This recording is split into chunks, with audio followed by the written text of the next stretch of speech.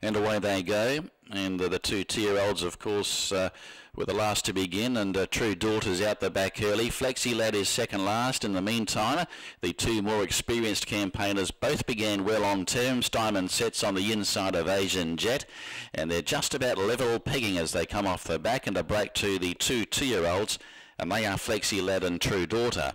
Travelling up towards the home turn, and Asian Jet now gets on level terms and now draws 3 parts of a length in front of Diamond Set as they race into the home straight, and they were followed by FLEXI Lad, and True Daughter is still last of all as they travel down the straight.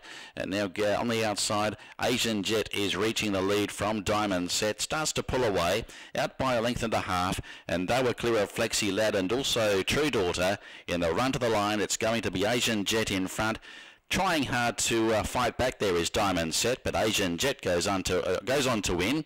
Under Jackie CHUAH, it's Asian Jet over Diamond Set, and then came the 2-year-olds, FLEXI Lad and True Daughter.